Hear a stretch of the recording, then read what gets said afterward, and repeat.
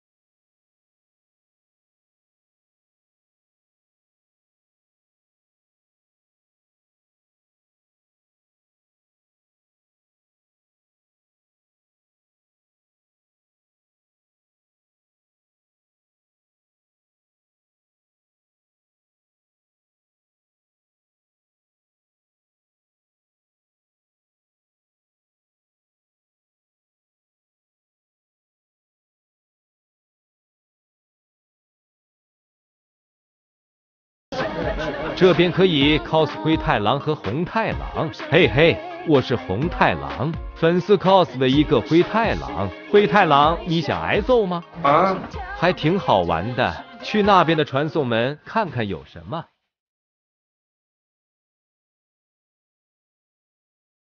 是灰太狼一家的全家福，真是幸福的一家人啊！再去下一个传送门看看。到这里就结束了，还有灰太狼给红太狼准备的烟花，真浪漫啊！这样的灰太狼谁能不爱呢？诞生模拟器。上次我选择了只用化妆，现在来看看结果吧。我觉得我选择的肯定是对的。你说自己只接受化妆和造型，公司也不能强迫你整容，只好答应了。但奈何你底子不行，只算清秀的你，很快就在节目中被淘汰了。这怎么会是错的呢？再来一次。虽然我还是觉得接受整容是错的，但为了事件能继续下去，我就选接受整容看看。你的结局是，焕新医生说这是他做过最成功的手术，加上公司专业的改造，你变成了一个大美蛋。焕然一新的你开始为比赛练习唱跳。居然会是这样的！去看看下一个事件。拥有着出色外貌的你顺利通过了第1轮海选，在接下来的团体赛里，你刚换好制服，却发现自己的鞋子被换成了和别的选手不一样的白鞋，马上就要上场了。你决定，谁这么坏换我的鞋？原封不动肯定不行，那不是显得我很另类。我选择改变颜色，去看看改变颜色后的结果吧。画面中的就是现在的我吗？你选改变颜色后的结局是，情急之下你用墨水打湿了鞋子，终于看起来和其他选手一样了。场上的舞曲临时换成选手们都没练过的古典舞，在水平相同的情况下，你的墨水鞋一步一个脚印，步步生莲的你获得了全场一致好评。这次终于选对了，进入下一个事件吧。总决赛是个人舞台展示，除了歌舞的选择，服装也是舞台的重点。一身出众的造型绝对能锦上添花，公司可以给你安排全部，但节目赞助商也表示可以赞助你。在这二者之间，你选择选什么好呢？公司安排的肯定平平无奇，商家赞助的肯定又好看还能有钱赚。我选商家赞助，看看结果吧。赞助商很看好你，给你提供了一身高定，但这身衣服可爱的风格在选手中并不出彩，在决赛中你只拿到了普通的名次，日后在队内也不温不火，你常常会感到迷茫。这就是你想要的诞生吗？这怎么又选错了？那我选公司安排会怎么样呢？这次你的结果是，公司希望你登顶出道，自然会给你安排最好的。决赛现场，你的服装和表演浑然天成，让现场观众和评委如痴如醉。不出意料，你成为了第1名。哈哈，这次对了。下一个事件，出道后你精益求精，更加努力地练习唱跳，致力于给观众更好的体验。很快，你成为了万千蛋仔心中的偶像。一日，你经过公司的练习室，发现一个小姑娘在唱歌。奇才的你决定选择指点她呢，还是聆听她呢？已经出现传送门了，看来这是最后一次选择。我选聆听她。你最终的结果是，你默默聆听她的歌声，惊讶地发现她的歌声给了你创作的灵感。一曲完毕，她也看到了你，激动地表示她是你的粉丝。2个蛋一拍即合，自此你隐居幕后，耀星演唱你作词曲，你们成为了蛋仔岛偶像界的不朽传说。终于通关了。挑战跟醒醒组 CP 吧。醒醒是奶酪的妹妹，在昨天的视频里，我不是就跟大家说过吗？醒醒是我最近认识的小姐妹，我们经常做什么都会在一起。昨天大家也看到了，当我问醒醒要奶酪的账号时，她也是毫不犹豫的给我了，可见我们的关系真的是很不错的。但如果说让我挑战跟醒醒组 CP，这个还是有点不太现实的。不过虽然我们不能组 CP，挑战当一天的情侣还是可以的。现在就立马叫我家醒醒上线，嘿嘿，行宝，上线一起玩游戏呀！好的宝。挑战做一天情侣，这些目前我只能跟西西学，所以首先肯定是要和行宝来把甜蜜双排了。行宝，你现在什么段位啊？我现在才鸡蛋段位哎，鸡蛋段位哦，我的行宝，我们俩真有缘，我也是鸡蛋段位。咦，哥宝，你今天说话怎么这么油啊？和我哥对范特西说话一样，不会是最近被你家范范传染了吧？怎么会呢？我的行宝，快来吧，我们鸡蛋姐妹联合起来，一定可以上大分。走你宝，加油哦！我相信你一定可以的。好的呢，葛宝。哎，不对，我怎么也这样说话？好奇怪哦。行宝，你好厉害啊，直接拿下第一了，有你真是我的福气。葛宝，你今天说话真的好奇怪啊，感觉你突然变得油起来了。真的很油吗？我也是跟西西学的，没想到这么明显。行宝加油，我永远在你身后为你打 call。行宝真厉害，又是第一名，我家醒醒真棒。葛宝，你不会变得跟我哥他们一样了吧？别这样，我害怕。哪有啊，行宝，我只是简单的鼓励你嘛，你怕什么？但愿你真的只是鼓励我。小心行宝，吓死我了，葛宝，刚刚差点被他淘汰了。放心吧，行宝，有我在，你不会被淘汰的。还有最后一个蛋，钩爪加手雷，带走。没想到你这么厉害啊，葛宝，我太崇拜你了。嘿嘿，低调点行宝，这都小场面。巅峰打完了，你再陪我玩个乐园好不好啊，行宝？好啊，我们不是经常一起玩乐园吗？太好了，行宝，爱你。不过小格啊，今天的乐园氛围怎么这么奇怪啊？这好像是情侣地图哎。没错啊，这就是情侣地图，只是西西在睡觉，没人陪我玩，我只能找你和我一起玩了。原来是这样啊，我就说嘛，你怎么会和我哥他们一样呢？行宝，你看这张图的风景多好看，多浪漫啊！是啊，确实好好看。等等，浪漫，而且现在只有我们2个人，嘿嘿。葛宝，你不会是跟我哥他们一样，在挑战什么做一天的情侣吧？你怎么知道啊，行宝？你都这么明显了，我要是还看不出来，不就跟我哥一样是傻蛋了？那既然你都知道了，我们2个今天是不是就跟情侣一样了？当然了，葛宝，今天我们2个人就是情侣了，嘿嘿。我爱你，你是我的朱丽叶，我愿意变成你的梁山伯。喂，你们俩这是干嘛呢？2个女生做什么情侣动作？你们2个大老爷们都能舔个脸做情侣，我们2个女生怎么就不行了？挑战假装不认识范特西一天，还有这么多人点赞，大家好像很喜欢看我整蛊西西嘛。我自己都觉得，自打我一来，范特西就经常被我折磨。所以我们能不能可怜西西一下？每个月我们最多只整蛊西西30次哦。哈哈，跟大家开个玩笑，虽然是整蛊西西，但西西也知道这都是粉粉的挑战，所以也没放在心上。这也让我每次都能放心的整蛊他。昨天和西西约好今天一起玩乐园，现在已经快到时间了，他应该马上就到了。哎，说来就来了，还蛮准时的，差点我就不忍心整蛊你了。嘿嘿，宝贝，今天你想玩什么图啊？我可以陪你玩一整天哦。你谁呀？上来就叫我宝贝，多冒昧呀！我？你在说我？除了你，这里还有第3个人吗？好，我明白了，这肯定又是粉丝的什么挑战，对吧？你还有粉丝？谁家主播起愤怒的骡子这么难听的名字呀？嘿嘿，宝贝，你这点小伎俩骗不了我的，这都是我和奶酪玩剩下的，你不会真以为我不知道这是在挑战假装不认识我一天吧？莫名其妙的，谁是你宝贝？抱歉呀，西西，这确实是粉丝的挑战，所以不能中途承认哦。我的蛋搭子跟我说，不让我和陌生人玩游戏哦。那不就是我说的吗？我怎么能是陌生人呢？你要是还假装不认识我，我可就一个人去玩乐园了。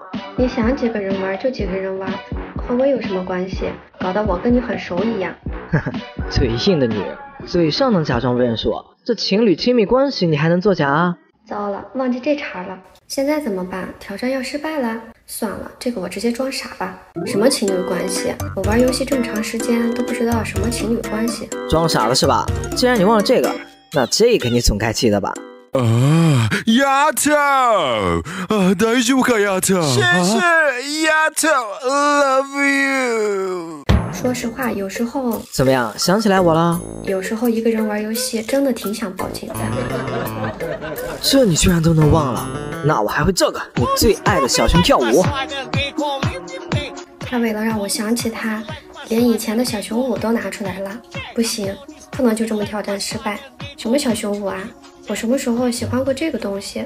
既然这些都不行，那你就别怪我拿出杀手锏了。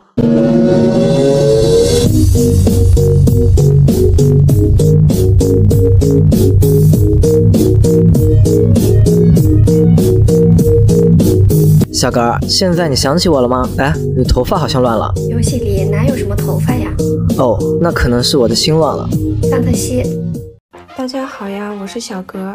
昨天在看范特西视频的时候，看到了这样一条评论：脖子哥哥，你敢不敢挑战讨厌小格一天？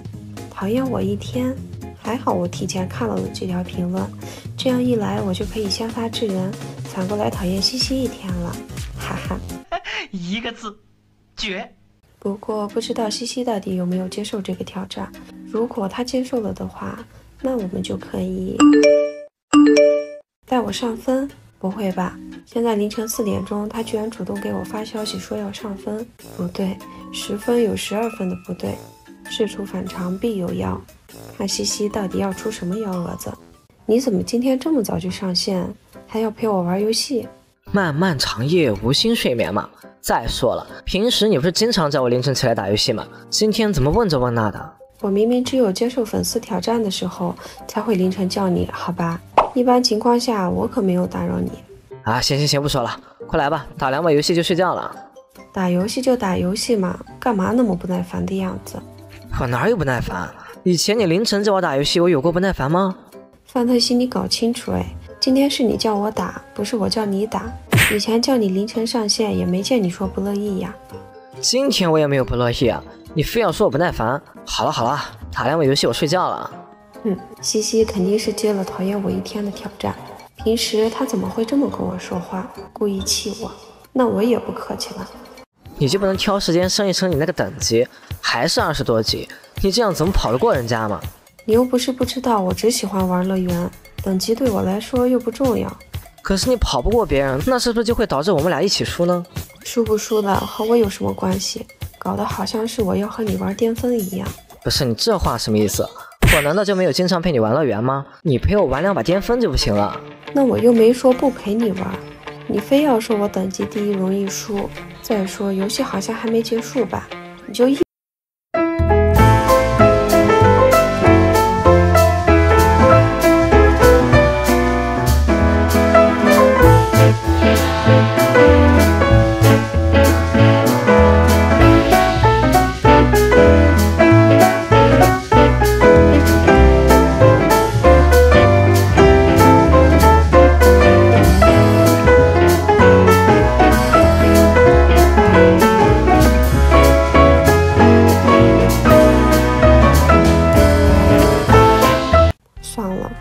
一个人去玩乐园了。你干嘛追我房间？不是爱上分吗？上你的分去呀！哎呀，宝贝，那只是粉丝的一个挑战，不是我真的对你生气。你知道的，我怎么敢对你生气吗？你爱怎么样怎么样吧，反正我无所谓。哎呀，这是谁挑的图啊？这么好看！哇，这是情侣2个人才会玩地图吧？看起来怎么还有一种婚礼现场的感觉？切，你想多了，这就是一个人玩的地图。就算是一个人玩的地图，那现在我们2个人在这张图里，是不是就算情侣地图了？不算。哎呀，算吧，快来，以后我都带你玩乐园，好不好？那你以后还敢气我不？我要再气你，这辈子我都当不了技术主播。哈哈，你本来就不是技术主播，你是菜主播。小格，我想看你和醒醒互换账号玩，而且还不能被其他人发现不是本人。和醒醒互换账号还不能被发现，听着有点像互换身份的意思，还是有点难度的。不过既然是粉粉的要求，我还是会知难而上的。首先第一步，先拿到醒醒的账号。醒宝，我来啦！醒宝，粉丝想看我们2个人互换账号玩，你觉得？拿去。哈哈，看到了没有，家大们，这就是属于我们小姐妹之间的羁绊。哦，对了，得先和醒醒说清楚规则。在互换账号的这一天里，我们不能被对方的好友发现不是本人。拿到醒醒的账号，首先是要和醒醒绑定亲密关系。记得上次某个粉丝私信跟我说，醒醒和我不是小姐妹吗？怎么连个亲密关系都没有绑定？那现在这不是绑定好了吗？然后我们再来看看醒宝的背包吧。哇，平时也没看醒宝用什么皮肤啊，怎么背包里有这么多皮肤？哦，对了，是奶酪经常会给星星买皮肤，看得出来奶酪哥也是非常的宠妹呀。醒宝，醒宝，我来了，醒宝。谁呀？这是一声声醒宝的。哎，这不是灰灰吗？他和醒醒这是发展到什么程度了？都叫上醒宝了，和我一样的称呼。停，我现在就是醒醒呀。醒宝，这昨天我可是花了很长时间，找了好多好看的乐园，所以说今天能不能赏个脸，和我一起玩乐园呀？这灰灰倒是开窍了，知道找醒醒该玩什么了。但是我现在根本不知道他俩发展到什么程度了，到底要不要答应和他玩乐园呢？你就走嘛，醒宝，我保证选的地图包你满意，一定比咱俩默契挑战让你开心。看他这么真诚，还一声声醒宝的叫着，应该是关系发展的还不错吧？那我就假装醒醒和他玩一会儿乐园吧，也好看看他到底选了什么样的地图。那走吧。太好了，醒宝，这招果然有用。什么招有用？没什么，我是说我选的地图，那可谓是绝美地图，肯定能惊艳到你。这么自信的吗？还真有点期待是什么样的地图。这就是你说的绝美地图？怎么啦，醒宝？这还没有惊艳到你吗？金是有的，金肯定是有，剑就……啊，醒宝，你不喜欢这张图啊？没关系，我还有，再来。这个辉哥呀，不得不说你的口味还是蛮独特的。虽然说没有选到我的辛巴上，但是能够惊到我也算是一种本事。这张你也不喜欢呀？可是我已经把我觉得最好看的2张图都挑出来了，那剩下的估计你连看都不想看了。没有啊，看看还是可以的嘛。万一剩下的哪怕是有1张能够惊艳到我的，也说不一定。没有万一。哎，果然我在选地图这方面也达不到你想要的要求啊。这个没关系，至少你选的路是对的。我可以给你一些选图的标准，比如浪漫啊、唯美呀，还有治愈啊，这些都行，也不用那么惊艳的。其实明白了，那明天还是这个点，我继续来找你玩乐园。好，那今天就先这样，我先下线啦，拜拜。终于结束了。既然醒宝已经下线了，那我们也先结束吧。今天挑战和醒醒互换账号1天，挑战成功，我们下期视频再见哦。大家好呀，小格又来喽。最近不是出了款新皮肤嘛，奶酪、灰灰还有西西都在抽这款皮肤，不过最后抽到的好像只有西西一个人，还不错嘛。跟大家说自己是港艺爱人，还有技术主播什么的，总算是有个真的啦。而且我看大家都在用30或者68试水抽奖，说白了就是看谁更欧嘛。那么好，今天小格也给大家出一期68大洋抽骑士的试水视频，看看我和西西2个人到底谁更欧。现在我总共有740个蛋币，每次只用6个学院币免费升层。挑战开始，第1抽是+2，哎，还蛮不错的。好吧，也没什么不错的，又给我捡回去了。第2次才加1层，还失败了，怎么和天使抽奖是一模一样的呢？多多少少有点耍人的感觉。继续来，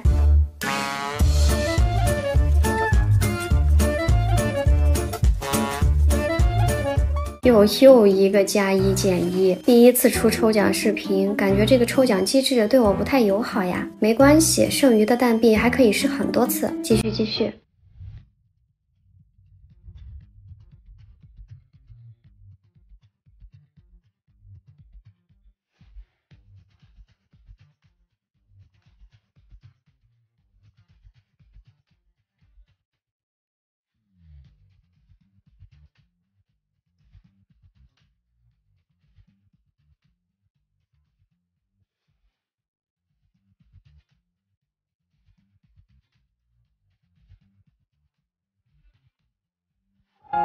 是蔚蓝色，窗外有千纸鹤，陪我弹琴写歌，每一分每一刻。写下了一首歌，是送给妈妈的，放下手中的工作，仔细听听我说。抽了一大半了，除了第一次是+2，剩下的全是+1又-1。话说这种纯靠运气的抽奖是有一点黑的哦，还剩300单币，我们跳过动画直接抽完它吧。咦，跳过动画之后怎么开始突然成功了？好吧，是我想多了。接下来的抽奖我自己都看不下去了，又全部是+1又-1，看来西西能抽到还真的多多少少带点港一爱人的体质呢。下次应该让他来帮我抽，抽到的话他便安好，抽不到就把范特西打入冷宫。嘿嘿，不好意思大家，今天的挑战失败了。果然港一爱人真不是谁想当就能当的。大家还想看什么挑战，欢迎给我留言哦。我们下期视频见。挑战凌晨叫范特西起床做一期你问我答，如果他许的愿望你都会获得双倍，看范特西会许什么愿望。这个挑战很不错嘛。不过范特西之前回答难得测试的时候可是很厉害的，每次都是满分回答，这个他应该也会把握得很好吧。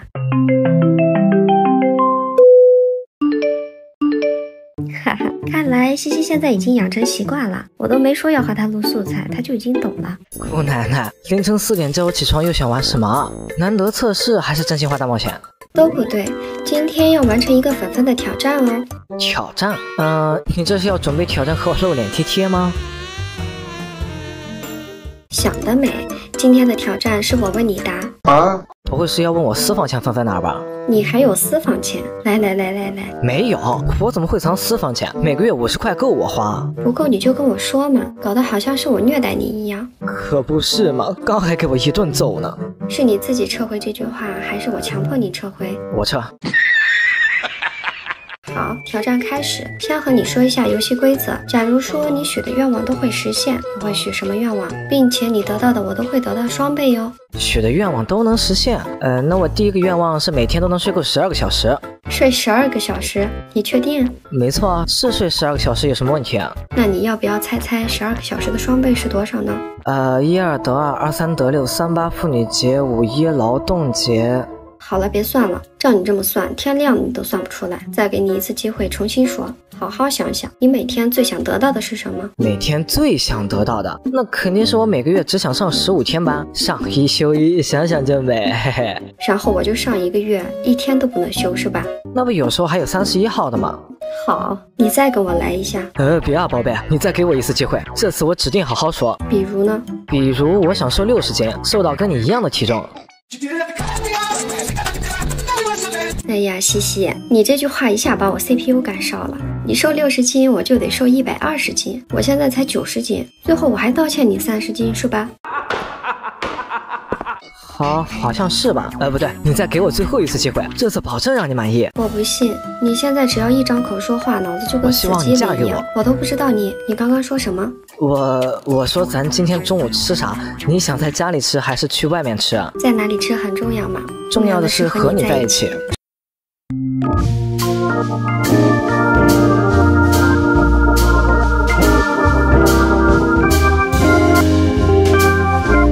最近有很多粉粉跟我说，范特西不是改了个 ID 嘛，但是他的蛋和名字严重不符，想让我以愤怒的骡子给范特西换一套合适的装扮。这个挑战正合我心意。